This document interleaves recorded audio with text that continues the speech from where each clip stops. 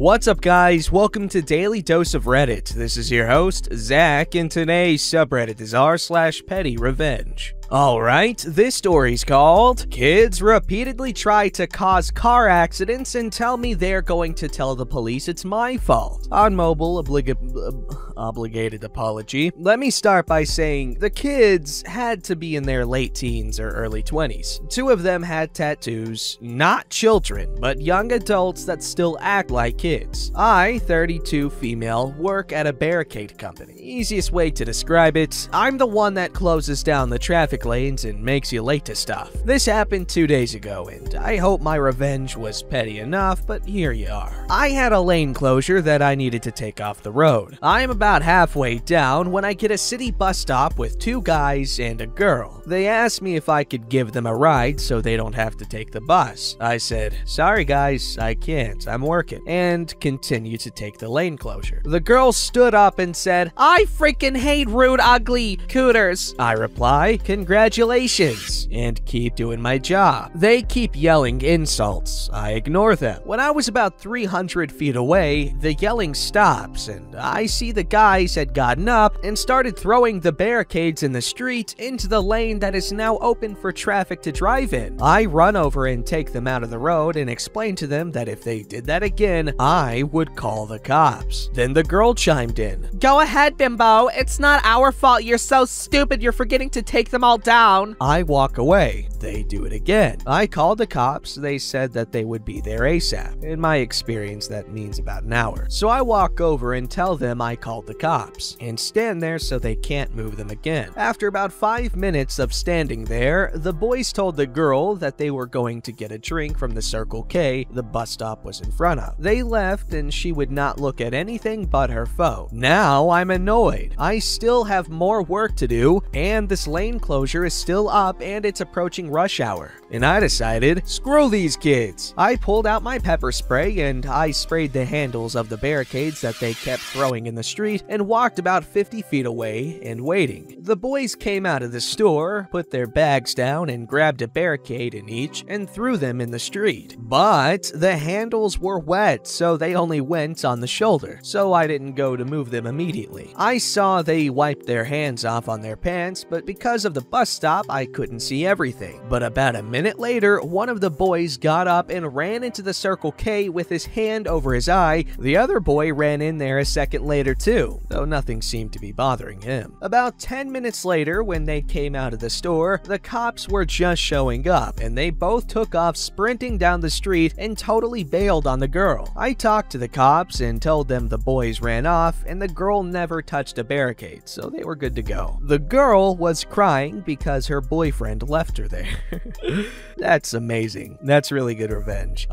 Pepper spray is painful, I'm assuming. Alright, this story's called You Want to Deprive Our Whole Cul-de-sac of Sleep for Years with Loud Music in the Middle of the Night? Let us be your alarm clock in the morning. I'm bad at titles, excuse me. Since we were but small babes, our neighbors, their kids, and their friends have had this lovely habit of either driving into or straight tearing into the neighborhood with no regard for the safety and well-being of themselves or the rest of us, and blasting pop and rap music from their cars as they sit there, idling and waiting for whomever they were picking up or dropping off. No surprise, they took their sweet time, and sometimes no one was picked up or maybe even dropped off. So you can imagine the pure, overwhelming joy we experienced when we found out some of the drivers only came into the cul-de-sac to lean out the window to briefly talk to someone, all while their music practically rattled the foundation of our houses. Our dad, at the time, and still, can work late into the night and early into the morning, sometimes coming home in the middle of the night, and at other times not returning until later the next morning. So you can imagine what he had to deal with. Poor dad. However, then the day arrived. Our mom had to leave relatively early for something. My memory is a mashed Pop-Tart. Sorry! And dad was not home yet. Sick and tired after so many nights and mornings having been woken up or kept awake, it was quiet now, and we were alone. It was time. Now, we were still exhausted, but we rarely had opportunities where we were alone, and less likely to get grounded by our parents, as they were not home. And so, the sun began to peek over the trees like a Midwestern version of the opening to The Lion King. We carried a radio out of the house and stood at the end of the guilty neighbor's driveway, cranking up the volume as high as it would go, put in our chosen weapon, a cassette tape of bagpipe music, and flick the music on and gently waking the whole house, and probably every other neighborhood for several blocks, with the song of our people. It was not our intention to involve innocent people, but we were pretty young and hadn't completely thought the whole plan through. Our lack of a complete plan was made very apparent as the front door flew open and outran the parents. Our terror-filled little screams followed us back home as we thought we would literally die. As soon as we were able to get inside and lock the door, we turned off the music, stuffed the radio away, and promptly pretended to be sleeping. Eventually, we did fall asleep, but we were woken up by our own parents. No surprise, but the neighbors were all not too happy with us. Though, only the one family snitched. We got in so much trouble for that. Grounded for weeks. But it was worth it. While the cars kept coming into the cul-de-sac at all hours, they no longer played music. We had won. Ayo! What a satisfying victory. Good revenge. It seems like a freaking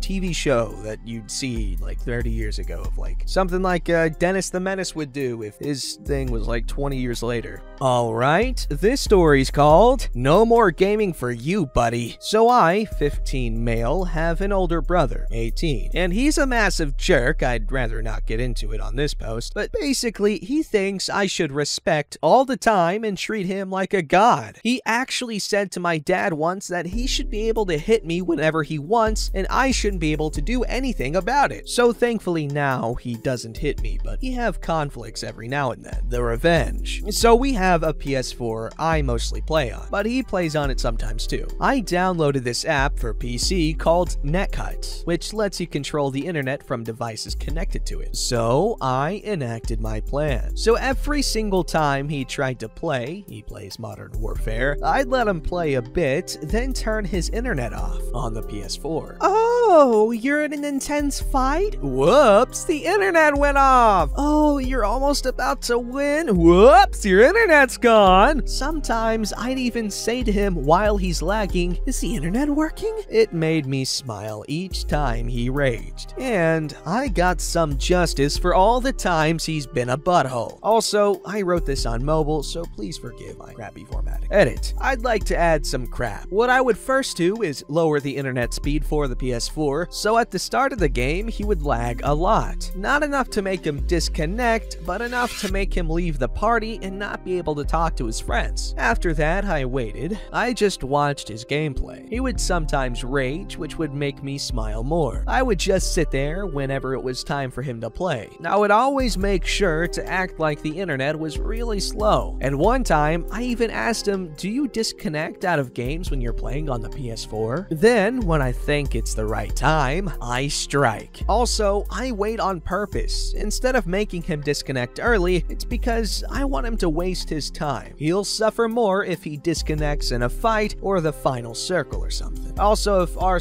or Dark Fluff reads this, I'm gonna be ecstatic. Well, I know r/ here, but we're Daily Dose of Reddit. That's pretty cool, right? I think it is. I mean, if you don't, it's cool.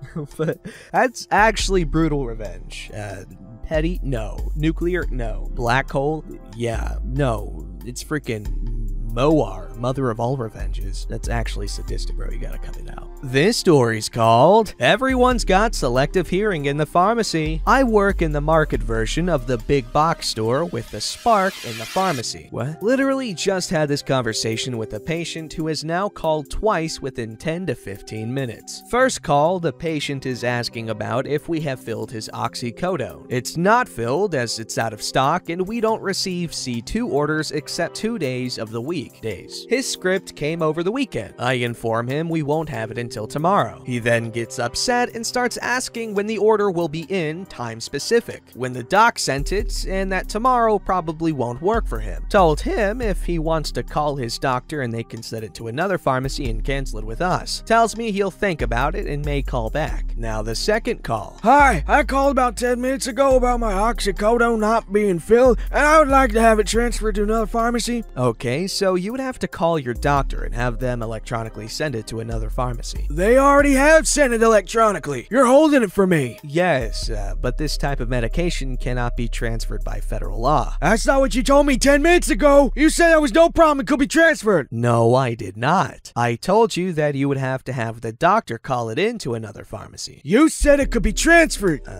Well, you'll need to call your doctor to send it in. No one even called me to let me know that it was on back order. It's not on back order. It'll just be in tomorrow. Hang up sound. Woo. Decided to look in our resolution queue at his script. Big smile across my face. I click the send out of stock text message to him. Edit. Let me set this straight for the people in the back. Once a Schedule II controlled medicine comes in electronically, it, by federal law, cannot be transferred or printed out and taken to another pharmacy. This guy's RX was out of stock, told him it will be in tomorrow, which he just picked it up 10 minutes ago, all fine. C2 meds come in twice a week. I told him such, and if he didn't want to wait, he could call his doctor to send it elsewhere to pick up. He didn't want to take the initiative for his own health, so it's down to just wait for the med to come in. I'm not a bad person for having my hands tied. Okay, thanks, bye. I agree, that guy was just being difficult, and you did your job and you did it satisfactory, you know what I'm saying. Satisfactorily, right? Am I stupid? Alright, this story's called Petty Revenge While Driving. Another post made me think of this. First post on mobile. I live out in the country, so we have a lot of 2-lane roads. I try to keep the speed limit, but I sometimes realize that I'm going 73 and a 65 speed limit, as an example. I'm not going to drive slower unless the weather requires it. Every once in a while, I have some jerk riding my bumper when I'm going a little over the speed limit, so I will start slowing down gradually. If they back off to a reasonable distance, I will set my cruise control at the exact speed limit. If they don't back off, I continue slowing down until we get to a passing lane where I let them pass me so I can drive in peace. Most of the time, they back off, only to do it again about a mile or two down the road. The majority figure it out by the second time and just wait until the next chance to pass me. I live in an area where pulling over is difficult to impossible in many areas. There is no shoulder, steep embankments, low water crossing, guardrails, and one road has cattle guards. The county has put in passing lines where possible, but it's possible to travel 20 to 30 miles without having 2 lanes each way. Basically, if that was an option, I would take it. Unfortunately, most buttholes pull this crap where there are miles between passing zones. Sucks, but it is what it is. Edit 2. This is not a regular occurrence. It happens infrequently around here. Most people who drive out here know what they need to keep a distance due to deer and other assorted animals that might make a quick stop necessary. I slow down until they back off, because if I see deer, by the way, they are spotted daily, or a buzzard after roadkill, I had one bust the grill of my vehicle recently while trying to make it across the road ahead of me. Sudden stops are common, and only an idiot rides a bumper out here. Yeah, tailgating is so stupid! Like, what's the point? It's not gonna make anything go any faster. It's just adding stress where it doesn't need to be. This story's called A Satisfying Way to Get Revenge on an Old White Man Telling Me I'm Anti-Feminist. I don't want to get into a whole debate about my politics, but I'll just say I'm a member of a political party in the UK that allows their members to submit policy ideas. I also own my own business selling scrunchies. It's important, I promise. Is it? Or is it just a way for you to flex your scrunchy business? A bit of backstory. I, 20 female, suffered really bad mental health brought on by my birth control. I didn't know it was my birth control till I did some research. I found it crazy that my doctor never told me and instead put me in therapy, rather than trying to change the cause of the problem. So I wrote a policy where doctors would check in on the mental health of women on birth control whenever they came in to get more, mainly focusing on the pill. I got a lot of support, except from this one guy, male, 60. I'll call him Mark. He's super sexist, sleazy, and hates me for some reason. Likes everything to stay the same as it was when he was younger. I submitted the policy and then received an email from Mark with the entire policy committee, which I am a part of, CC'd in. He rewrote my policy, picking out every tiny mistake in red text, like some kind of teacher. He then told me I was setting feminism back to the days of Mary Stopes, a woman who worked on contraception access over 100 years ago. It was a patronizing email, clearly designed to belittle and embarrass me when all I wanted to do was to help women not go through what I did. So I responded, telling him I was so sorry for setting feminism back. And to make up for it, I had named a scrunchie after him, of which I will donate the profits to the charity named after Mary Stopes herself. I'm pretty proud of it. It's doing quite well in the shop too. Apparently a lot of people hate Mark and have bought one just to get back at him. He's pretty livid. Edits, please stop trying to figure out who I am and who Mark is. Pretty scary having people messaging me telling me who I am. Thanks. Okay, yeah, that's a thing. I like to guess, like, locations and things when they give hints and stuff, but don't guess people's identities. It's kind of weird. Unless they're, like, famous or something. It's like, haha, guess which celebrity I am. In which case, it's all fun, because they're already famous. Anyway, OP, that was really creative, and really, really funny. Good revenge, good idea. Also, good on you for being active politically. Don't forget to like, subscribe, and hit that bell to never miss an episode.